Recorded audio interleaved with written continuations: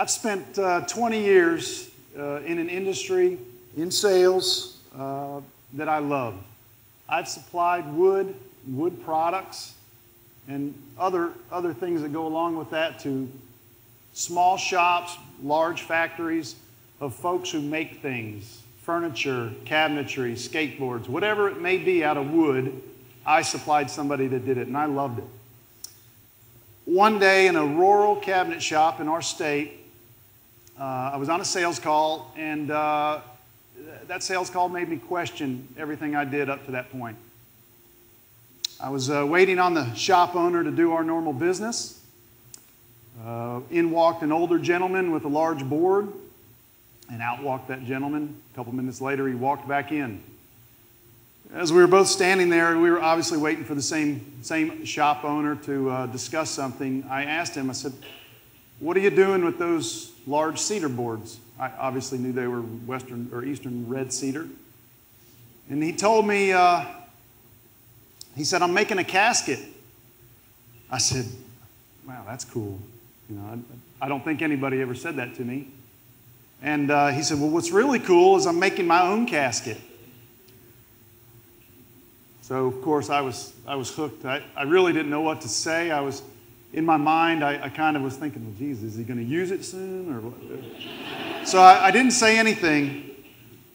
And he began to tell me, he goes, "You know, what's interesting is I planted that tree when I was 6. He was a 6-year-old boy, lived on a farm. His father and his uncle, one year in the spring, were pulling up cedar trees in a cow pasture. If you want a pasture, the first tree that will grow is usually a cedar. And if you want to keep it a pasture, you have to kind of pull them out. And so cedars come first, and then pine trees, and then hardwoods. That's just decades of the cycle of forests. So his uncle saw that he was disturbed by all these cedar trees on the ground and said, "Go plant it, it'll grow." So he went to his grandmother's house and he planted the tree. That house later became his parents' house, and then later became his house. So that day when I met him, he was 76. He had to cut down the tree because it was encroaching on the house. It was old, and cedars tend to blow down quite easily when they're that old. And he was a woodworker, so he said, "Well, geez, I'll make a casket. Then my wife won't spend all of our savings on some overpriced casket when I go." I was intrigued. I was blown away, really. I thought it was the best full cycle use of a natural resource that I'd ever seen, and especially in a career of wood. I supplied a number of trees in a number of forms to thousands of people over 20 years. So I left that day. I left that sales call, and I had a couple-hour drive home. And all I could think to myself was, where's my tree? What have I planted? So I got back home. I live in Charlotte, and I just couldn't. I was obsessed. I said, well, geez, I moved to Charlotte. When I came here and visited, I moved to Charlotte because of this tree canopy that I saw. I was in love with it. It was just beautiful. Everybody knows that. It's a spectacular city. We have spectacular trees. And I started questioning, where do our trees grow or go when they're not living anymore? Who planted them? Did they have an intention when they planted them? Did they ever think that when the living usefulness of that tree was done, it would ever have a material usefulness? So I researched. I talked to tree companies in the city and the county, builders, developers. What I learned was, in this greater Charlotte area, we throw away about 40,000 pounds of trees a day that are usable. That's 800,000 pounds a month. Of course, that's a 5 working day calculation. That's over 9 million pounds of trees a year. I was just blown away by this, and I said, what can I do to, I know people who buy wood. That's what I've done. What can I do to use some of these trees, make some good wood, keep it out of the dump, etc.? So I bought a sawmill. Not a sawmill with hundreds of employees or like that, but it's a portable sawmill. You pull it behind a truck.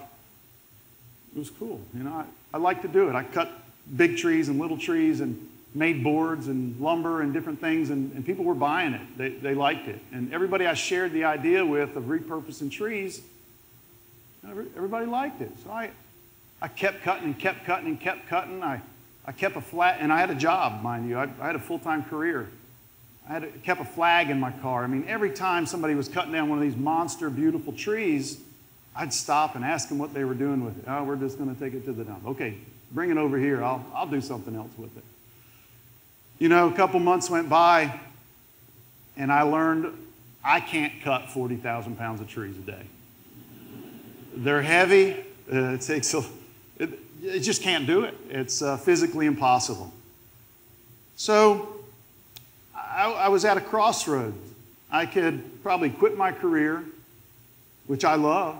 I thought I loved, and keep cutting trees and making wood and go on about my life. Or, you know, I had this skill set of sales and marketing and management and talking.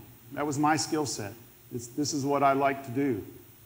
So I decided instead of to just continue to cut some trees, I created Treecycle America.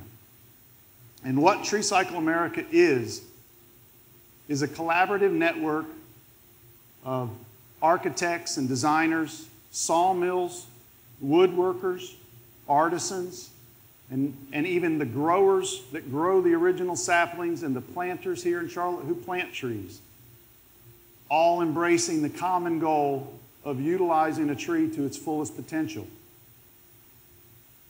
That way, we can, not only my sawmill, we can get other sawmills involved and all these woodworkers involved, and maybe we can lessen this waste burden that we have. Right now, in Charlotte, in the past few years, this group of businesses have created unbelievable bars at local breweries in the south side of town, unbelievable tables at breweries in the NODA region. Different woodworkers have made some new paneling and conference tables for Allison's remodeled office space at her company on the 16th floor downtown.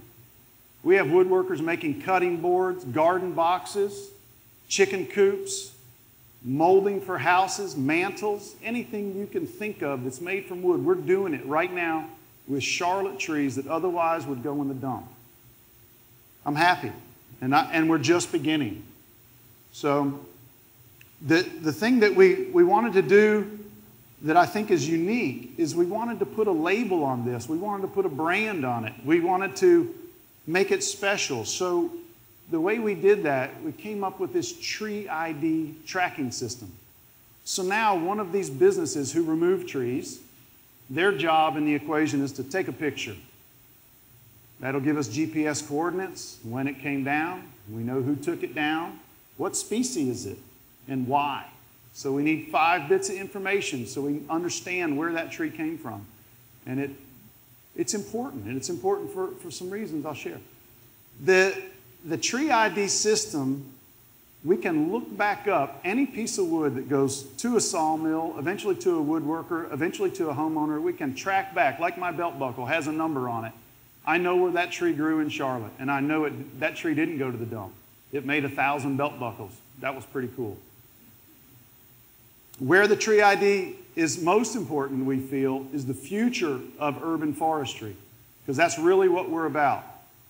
What is our city going to look like 25, 30 years from now when we have another 1.5 million and 2 million people? Are we going to have trees? Or are we going to look like Damascus? It's not a pretty sight when we don't think about these trees and the importance of them. So the tree ID tracking system will be there for us to intentionally plant a tree on Park Road or Queens Road West or all these great places that we have trees. We plant a tree with the intention that one day we don't put metal in it, we don't staple fences to it, we don't have gunshots anymore in the city, hopefully. We don't put things in the tree that would cause it to be waste later when it's not living anymore. We intentionally plant a tree, the right species, So one day we can use it right here. It doesn't have to move. It creates a great economic engine, and it alleviates our waste, which that waste, by the way, lets off CO2 that it stored for 100 years while the tree grew. So as we push it into the landfill, you know, that's a negative that happens with that. There are cultures and countries out there that don't throw away trees. They're either smart or they don't have the luxury to do so. Last year, we threw away 9 million pounds. We've got to change that.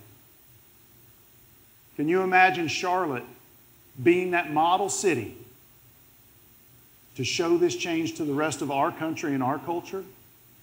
I can. Thank you.